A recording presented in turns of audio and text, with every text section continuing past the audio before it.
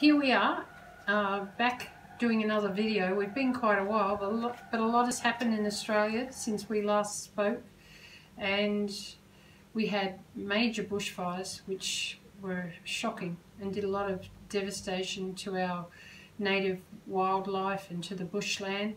And then we had some floods on top of that, and now we have coronavirus, which you probably all have. But Australia's been lucky so far. We haven't had too much of a problem. We have had, at this stage, about 35 deaths in the last 3 months, which is fairly low considering what's going on in Europe and China. But we just wanted to catch up and do an intro into our food video, which, you know, we are isolating. We are following the... Yeah, we're following what the rules are, and we're still getting out. We're exercising as well, which we're allowed to exercise. And yes, this morning we've been for a bike ride. Yeah. We walk down to the beach and go for a swim. We've been out walking. We go shopping when we have to. Yeah. We're not actually socialising with anyone, but yeah. we're getting by quite okay. Yeah, we're surviving. We haven't killed one another, and that may not be long. So yeah, Lindy's told me I've got to get back to golf again. I gave up golf for a couple of weeks, but I think she wants to get me out of the place a bit. Yeah, I think you need a game of golf to get away from me. Yeah, but look, surprisingly, we do spend about 3/4 of our day in. So we are doing the right thing, but we'd like to get out on our bikes every second day at the worst and do some riding. And as Lindy said, we're walking, we're going down the beach nearly every day and having a good swim. And so we're doing it, but we are doing the right thing. But and the weather here has been amazing, and the beach is beautiful. Yeah. There's no one down there virtually but us. Yeah, it's like a bit of a ghost town here at the moment, because we are... for people that might know, but we're in Tweed Heads, still in northern New South Wales, but we're right on the border of Queensland. We're only 100 metres from the Queensland border here in Coolangatta. And so, you know, they're stopping all the New South Wales cars from going into Queensland, but they don't stop us from walking around, and we spoke to the police, and we're allowed to keep walking across the border, go for our swims. There's a barrier at the end of our street, yeah. And then there's a barrier at the other end of the street. Yeah. But we can still get out okay. Yeah. And walking's fine. They've said they haven't got a problem with us walking to the beach. We're hoping that'll continue for the whole time. There has been talk on the Gold Coast of closing down the beaches, which would be a bit of a disaster as far as we're concerned, because we love our swimming. Yeah. And it might only be the beaches up it's Burleigh and all those other places where they have had people congregating and in large numbers. So, but down here it's you know, there's hardly anyone on the beaches, so it's quite good for down here. So anyway, we're going to see how we go, and all we can do is just keep doing the same as everybody else, doing our bit to stay isolated as much as we can, but getting out and getting the exercise, getting a bit of sun at the same time. We hope everybody that's watching is doing okay, you know, that you're all okay, and you know. We have a fairly positive attitude to this virus. And we feel that we can cope with it because we do eat healthy food, and we think we have good immune systems. Neither one of us is suffering from any major problems with our health. We don't have heart disease, we don't have stroke. We don't have diabetes. Yeah, we don't have cholesterol problems. Yeah, basically. And blood pressure, we don't have that problem. We don't have blood pressure. Yeah. Actually, neither one of us take medication of any sort. And we're both doing quite well, and we're happy with the way our lives are progressing. But at the moment, we've been forced into this position, so we've got to make the best of it. Yeah, so the best thing we can say to people, just keep eating plenty of whole foods. You know, plenty of fruit. Try not to eat too much junk food, because there's no nutritional value in it. No. And your body does need to be nourished if it's going to withstand a storm. Yeah, just get plenty of vegetables in at the same time. And yeah, look, you know, plenty of fluids. We have a lot of smoothies in the morning and sometimes through the day, and Lindy makes banana ice creams. And so sometimes we have raw days, and other times we just raw all through the day, and then we just have our vegetables at night.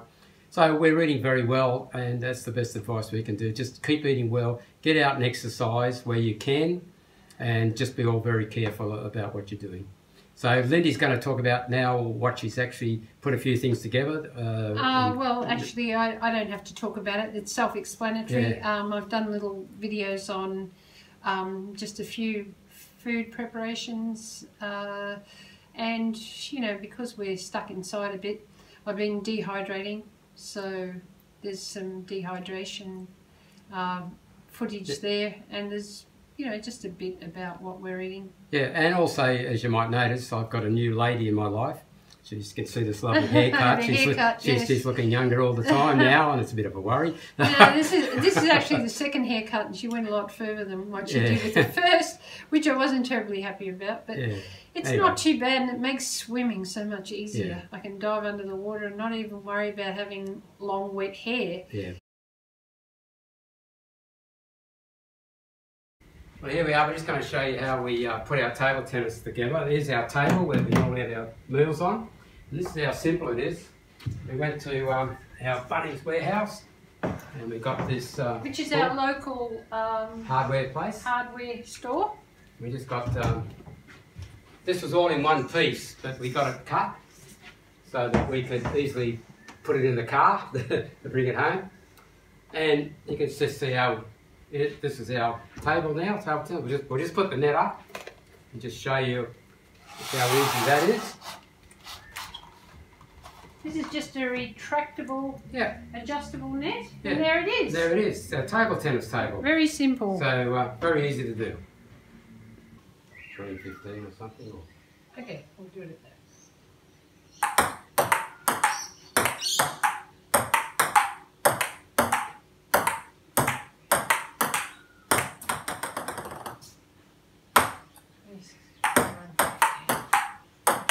Ooh, good shot.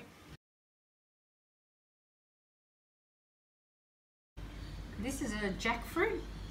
Now this one I've cut up, and I just want to show you how I take the segments out.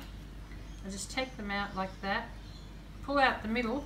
There's seeds in them, these big seeds, but they're actually edible, those seeds. And when you boil them up and take the husks off, they're quite tasty. They're almost like a nut.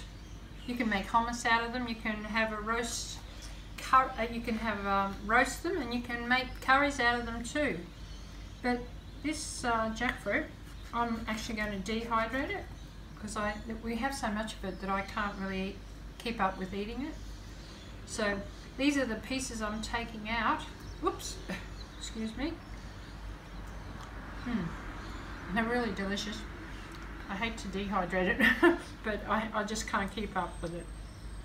So this is what I'm going to do. I'm just going to take all of these segments out and put them in a dehydrator.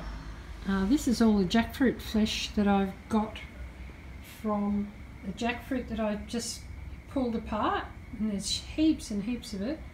It'll probably go in the dehydrator, I think, most of it. Although Den and I had a beautiful jackfruit smoothie this morning. These are the seeds that came out of it, and apparently you can do a lot of things with the seeds, so I'm going to do a few experiments with that. And over here is another one waiting for me to get to work on it. It's quite a big job. It took me hours to actually get this flesh here. It took me hours and hours to take it apart and cut it and pull all the seeds out. But also here is some dehydrated flesh that I did yesterday, and it tastes wonderful. You know, like there's nothing quite as sweet as this. Right, now here's the jackfruit. I've laid it out in the dehydrated trays. This is how the jackfruit turned out. This is the dried jackfruit. All the pieces. They're quite delicious to eat.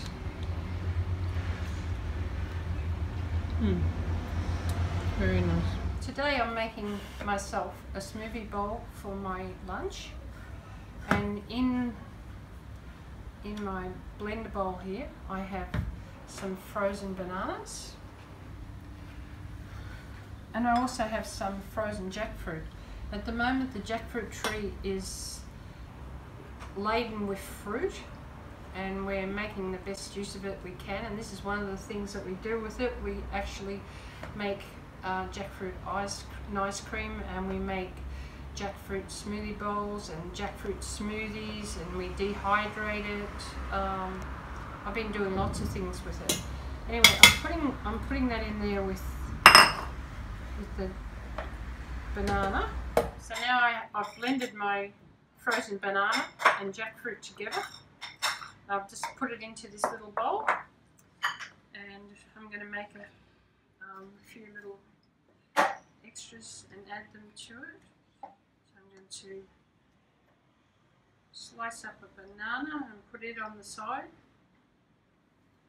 Bananas are always good in smoothie bowls. So just arrange it on the edge here. And there's some granola here, some homemade granola. I'll put on the other edge of the bowl.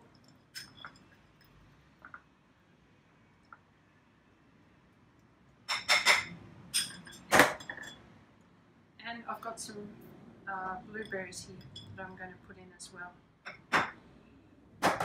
So this is what my lunch is consisting of today.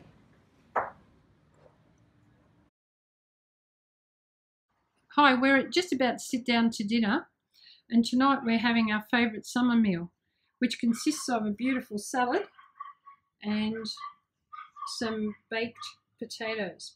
There's no oil in those, with a little bit of homemade chutney, maybe a bit of salt. Here's Danny. Yeah. He's ready to get into it. Yeah, just as what's in that salad? What's the makeup? Well, there's lots of greens in the bottom. Lettuce leaves and spinach leaves and some zucchini, and on the top I've put avocado, mango and tomato to make it colourful. Yeah. And also I usually sprinkle a few pecan nuts on the top as well. Yeah, well, that sounds pretty good. This is just out of the 5 months of raw I do, I have about 5 days now that I'm in that 5 months where I just have something like this to eat. So it's not too bad over 5 months. It's mango season here, and I've just bought these beautiful mangoes. They were on someone's tree, a local person, and they've had a bumper crop in this area lately. So there's $10 worth there, and there's around about 100, I think. I'm going to dehydrate them probably, because I don't think that we can keep up with eating them all. They'll either be frozen, dehydrated, or they'll go into a nice mango chutney, but they're a beautiful colour and they're very tasty.